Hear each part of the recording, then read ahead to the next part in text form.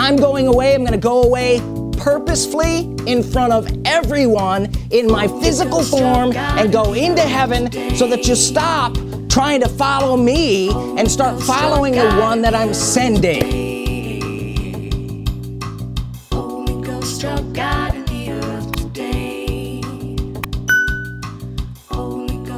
The Holy Ghost is God in the earth today, and you walk with him by saying words.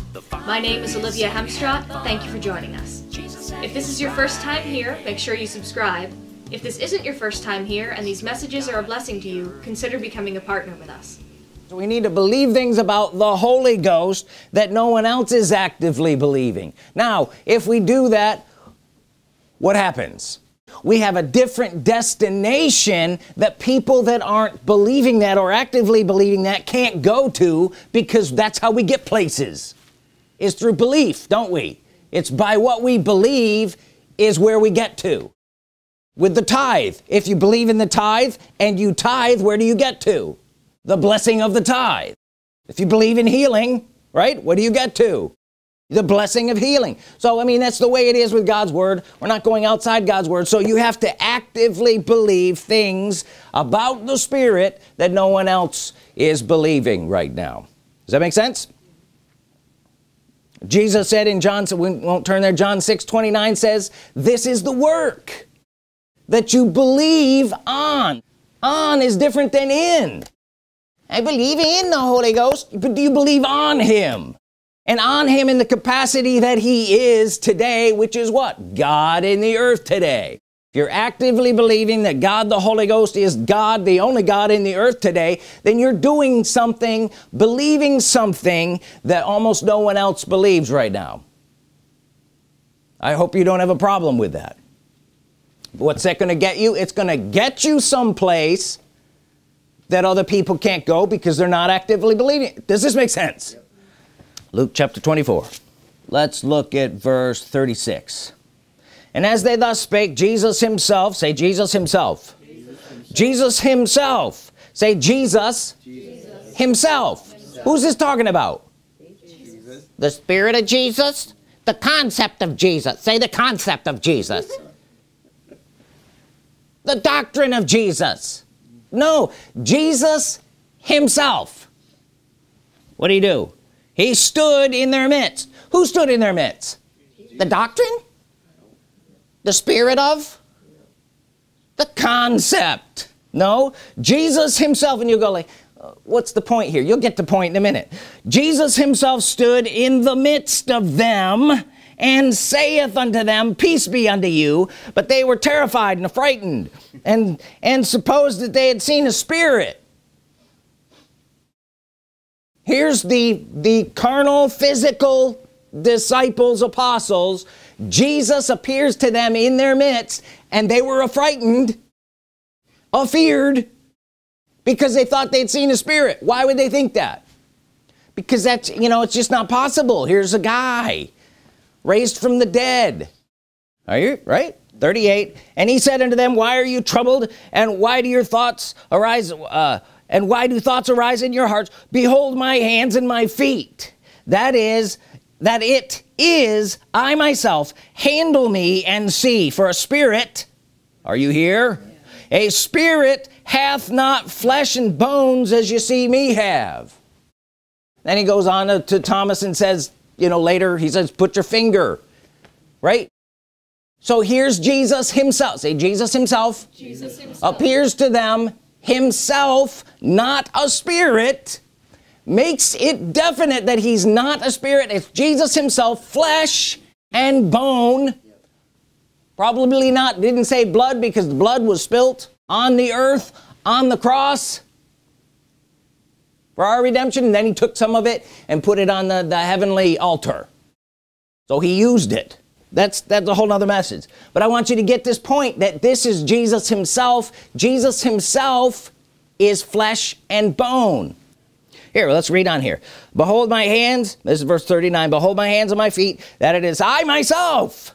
Handle me and see, for a spirit hath not flesh and bones as you see me have. And when he had thus spoken, he showed them his hands and his feet. And while they yet believed not for joy and wondered, he said unto them, have you any meat? He's going to take it one step further. Got anything to eat?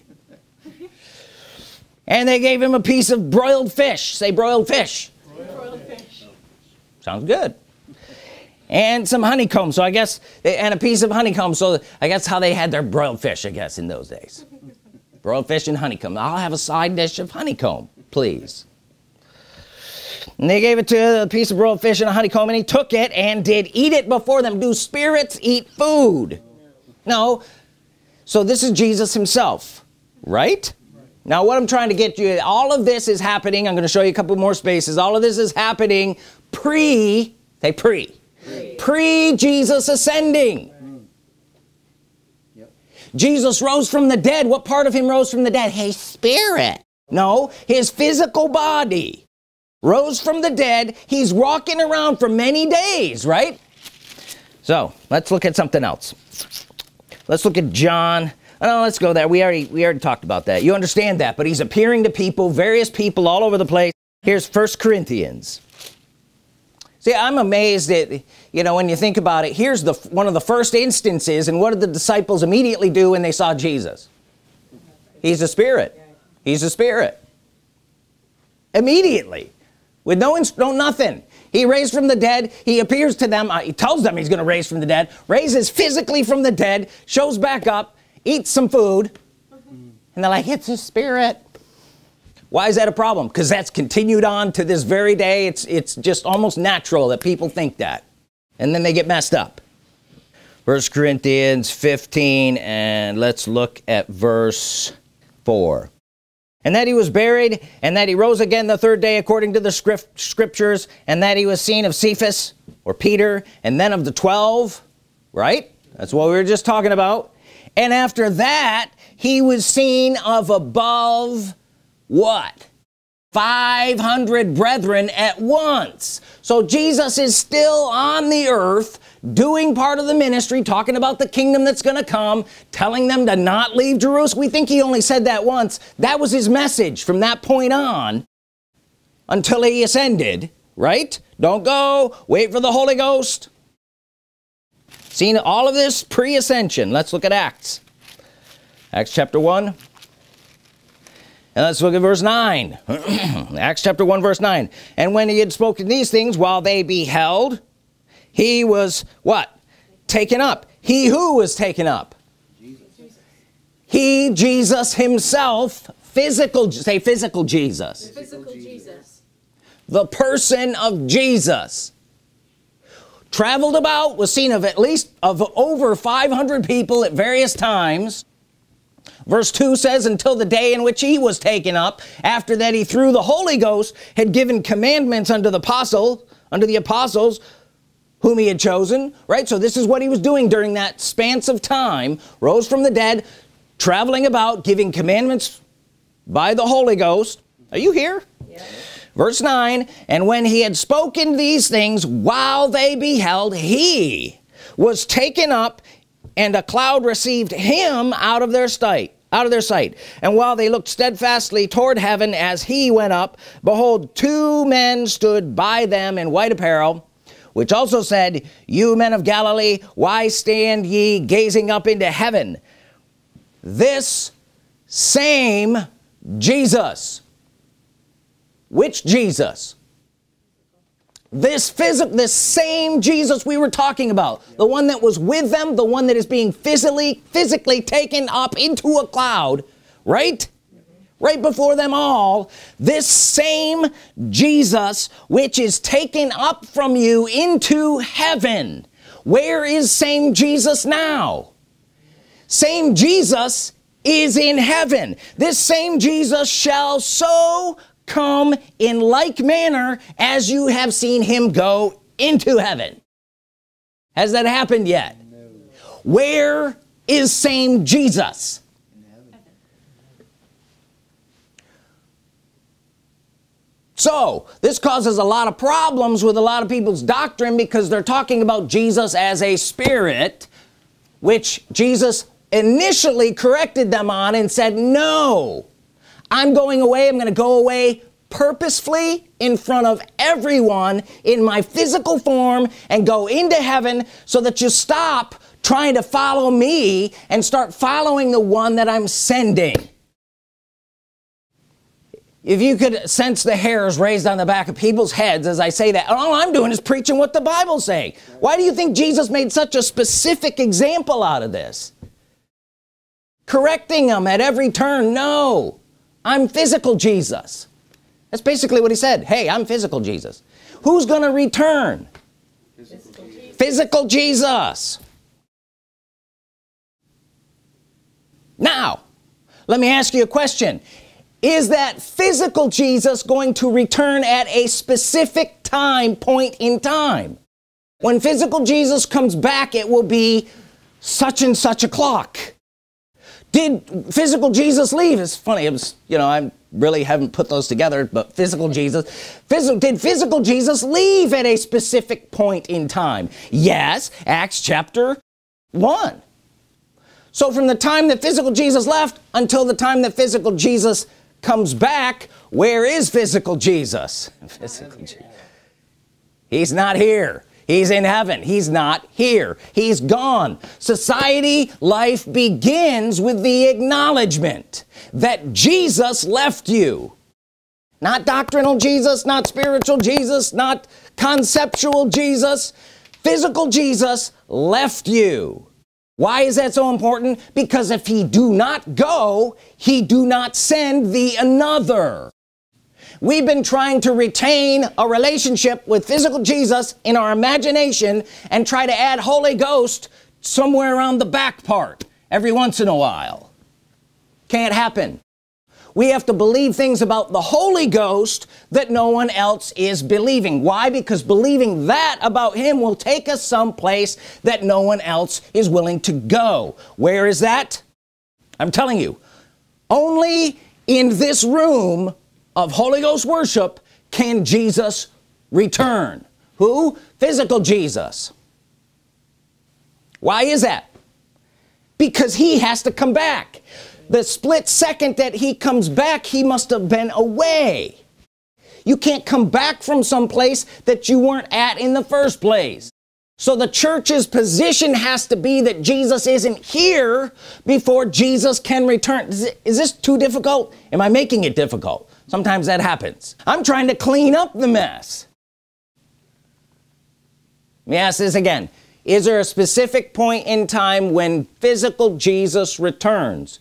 Hasn't happened yet, but it's a specific time. So even if we're just to go right up almost next to that time, the 10 minutes before that, was Jesus here? No. That's the place we have to be. Everybody wants Jesus to return, but he can't return until we fully accept and acknowledge the fact that he's not here. What does that do? That opens up a whole room for the Holy Ghost to be who the Holy Ghost is supposed to be in the earth today, and that is him dwelling in you, the temple of God. We'll get into this in a minute. Are you seeing this? We're now in the age of Holy Ghost. It's the Holy Ghost dispensation. Scriptures are weighted towards the Holy Ghost. Holy Ghost, he talks about Holy Ghost, because the Holy Ghost dispensation is the one we're in. Right? And if we fully embrace what we're supposed to do, we'll be able to fulfill everything we're called to fulfill. Are we going to be able to fulfill what we're called to fulfill if we keep these kind of squirrely ideas in our head? And it's a bigger deal than maybe people think it is. It's a bigger deal because we have to believe things about the Holy Ghost that other people are unwilling to believe, and one of the reasons they're unwilling to believe it is because it messes up their doctrine of Jesus being with them. Did I get this across? So we need to be willing to embrace others that come into believing this. It's not like we're, you don't believe that, and I'm going to tell you this, but you don't believe. Well, when they see the truth, they will begin to believe. That's where we had to be. I mean, I've been pulling teeth for years now, trying to get it to go in this direction. But don't hold your breath. We need to be willing to believe. We need to be willing to embrace other people coming in, but don't hold your breath. How long Do you think you'd be holding your breath for the Catholics to embrace the Protestants? Right? How long was that? You'd be holding your breath for a few hundred years anyway, right? A long time. I don't know how long you can hold your breath, but it's not that long. How about the baptisms to receive the baptism of the Holy Ghost? How long are you going to wait for that? How long are you going to hold your breath? Well, you'd be seeing Jesus real quick. How about even word of faith with Pentecostal people, which, you know, hey, this is where I've been for most of my Christian life. How about them not just having the Holy Ghost as an additive? Believe me, most of them believe you can get saved, you can, you know, and then you can get filled. Oh, you're filled with the Holy Ghost. Oh, good. It's like an additive. Is that going to work? Is that what we need to be believing about the Holy Ghost? Are you here? I'm just saying that you're not going to go into word of faith circles and get them to give up this part of their doctrine. Don't hold your breath. The Bible talks about coming outside the camp. You have to go outside the camp to continue on with the things that the Holy Ghost is leading you to do. And if you stay inside the camp, you will be trapped in the doctrine that holds you bondage. Well, we can't do that because we have to go on. Are you here? Only in this room of Holy Ghost worship, fully embracing the Holy Ghost, believing things about the Holy Ghost that nobody else is believing, will Jesus, physical Jesus, return. He can't come back to any other room. And only in this room can we fulfill all that God's called us to fulfill. You think you're going to fulfill what God's called you to fulfill by holding on to some kind of doctrine that limits you? It's like running a race with a ball and a chain around your leg. Unless it's the ball and chain race, you're probably not going to win. Are you here? Am I just irritating now? I hope not. Maybe a little bit. But sometimes you got to irritate things that are in there. I mean, these kind of doctrines are what's been holding back. You can't move on to where you need to go holding on to doctrines that limit you. Doesn't that make sense? How about the doctrine that it's God's will to heal some people, but you don't know who? Is that limiting? Do you know how many people believe that? Those are the sick people. You got to come to the place where you believe, according to the word, it is God's will to heal all people, because you can't have faith otherwise. Right? All right. Now don't hold your breath. It's okay when people cross over. We want people to cross over. But if they don't, I'm not holding my breath and waiting for them. We got to continue to believe, right? Okay. And lots of times the Bible does talk about being without the camp. Separate yourself from among them, and I'll receive you. Who would you rather people to receive? You want people to receive you because your doctrine lines up with theirs? Or you want God to receive you? We want God, the Holy Ghost, to receive us. And the word for that would be approve. Right? God approves something, God doesn't approve of something. God marginally approves of that, but it's better if you go here. All right, let's see. Acts chapter 10. Let's look at verse 34. Peter opened his mouth and said, of a truth, I perceive that God, and you're welcome to put in here because it really clarifies God who? God the Holy Ghost is no respecter of persons, but in every nation he that fears him who? The Holy Ghost, and works righteousness is what? Accepted of him or approved of him. Other translations say that. That's what the word literally means. Approved. Approved of him who? Approved of the Holy Ghost. That's where we want to be. I don't know if you want to be there, but that's where I want to be, is approved of the Holy Ghost. I like it when you approve of me, but I like it much better when the Holy Ghost approves of me. And I've crossed that line I don't know how many times where somebody, I don't approve, but God approves. I get to choose. Unfortunately, or fortunate for me, I've already made the choice a long time ago, so it's a no-brainer. That's why that look on my face goes, because it's a no-brainer. I go with God. If God's saying this, I gotta go here. He's the one that's going to be with me forever. Are you here? So let me read this again. Then Peter opened his mouth and said, of a truth, I perceive that God is no respecter of persons, but in every nation he that fears him. Him who? The Holy Ghost, and works righteousness, is accepted or approved of him. He that fears God, the Holy Ghost. Now what is fearing? Is reverencing, is putting him in the place that he is supposed to be. A lot of people, and that's not third place, that's not secondary. He's God in the earth today. So this is why it's so important. We have to magnify and put in the proper place the Holy Ghost. Even Jesus did that in his ministry. He said, hey, you can criticize me and call me names all you want. Criticize the Holy Ghost, you got problems. This is a pinnacle scripture right here. If you can fear God and you got to know who he is. Remember, even Jesus said that. You don't know who you worship. We know who we worship. God is a spirit. They that worship him must worship him in spirit and truth. You got to fear him. Well, how are you going to fear somebody you don't know who it is? Or you have some kind of twisted idea of who it is. I perceive that God is no respecter of persons, but in every nation he that fears him and works righteousness is accepted with him. What's the point here? Because we can go farther by actively believing things about the Holy Ghost that other people can't go to. It's not even open to them. You heard me talk about the room of Holy Ghost worship, that there's things in this room, there's angels in this room that don't have anything to do with people who don't worship the Holy Ghost. How many people don't worship the Holy Ghost in the earth right now? How many religious sects of people in Christianity don't worship the Holy Ghost? Or just give some kind of lip service, maybe at the benediction? Are they fearing God and working righteousness? No, because they're confused about who God is. Romans chapter 12 verse 1. And I beseech you therefore, brethren, by the mercies of God, that you present your bodies a living sacrifice, holy and acceptable unto who? God, the Holy Ghost. Exactly. You get used to putting Holy Ghost in the place where you see God and Lord. Why? Because that's what we're dealing with. Why would we be dealing with presenting our bodies holy to the Holy Ghost?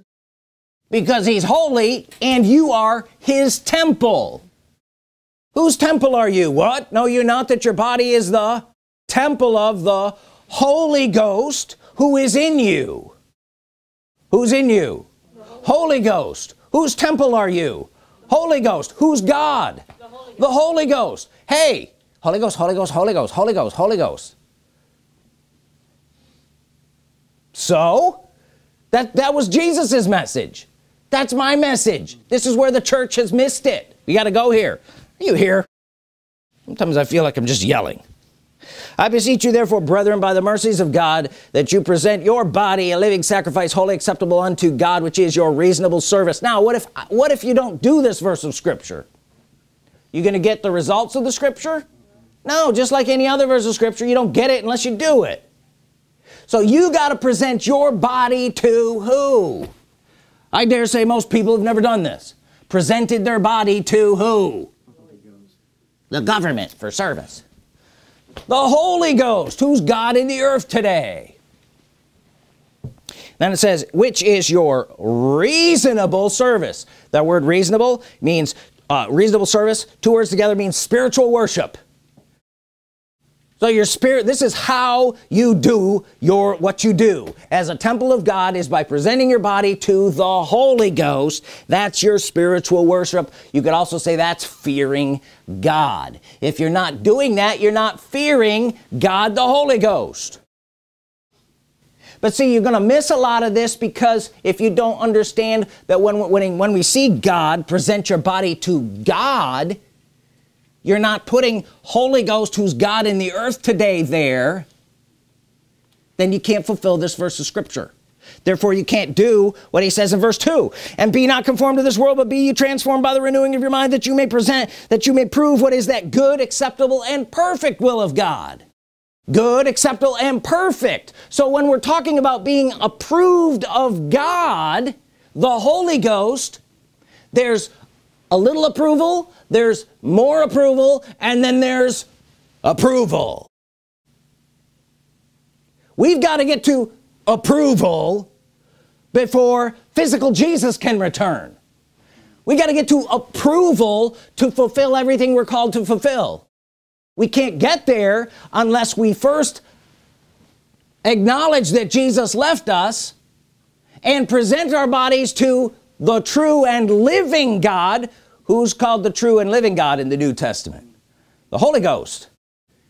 He says what? No, you're not. Your body's temples of the living God. And I was thinking about it the other day. Now, if you go to a Baptist church, and I've been to so many Baptist churches, kind of brought up in there, and, you know, God bless them. I'm not saying that everything they say is wrong. What I'm saying is I remember going there, and almost every week you would hear about Jesus paying for your sins and receiving him almost every week. Have you been here? Except for maybe on Wednesday night where they would teach something about prayer or something else. But the message always seemed to be the same. And I'm only saying this because I was thinking about it.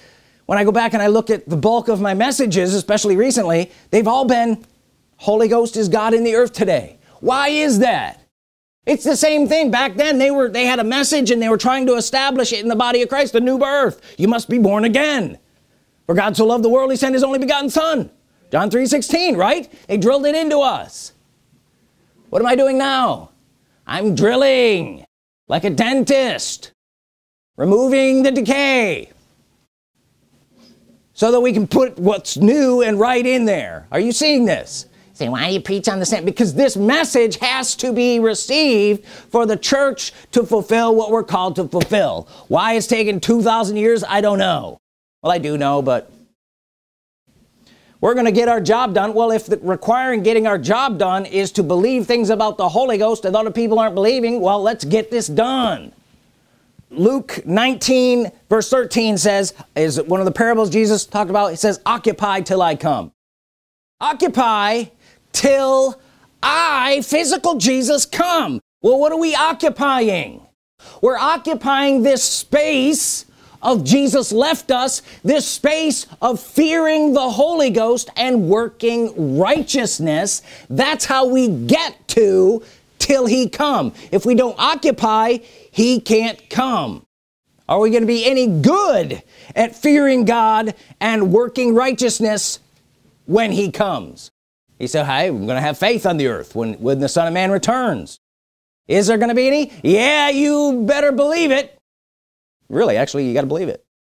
He that fears God and works righteousness is approved.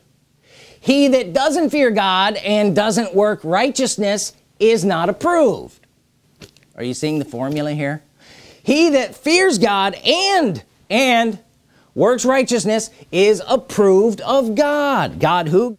God the Holy Ghost who's living in you, and work righteousness. Why? Because you will be approved of God. You will be an approved temple. What happened in the Old Testament when the temple was finally finished? God approved of it by coming and entering in, right? Well, we're a temple of God, and we're looking to be approved of God so that we can fulfill everything we're called to fulfill, which can't be done unless we receive and fear the Holy Ghost as God in the earth today in his rightful position and work righteousness. We're drilling out the old and putting in the new so that the great things can come to them and they can walk in this end time far above all the tribulation that's going on in the earth right now. And you shall be a precious stone unto me, says the Lord. In Jesus' name, amen. Holy Ghost of God.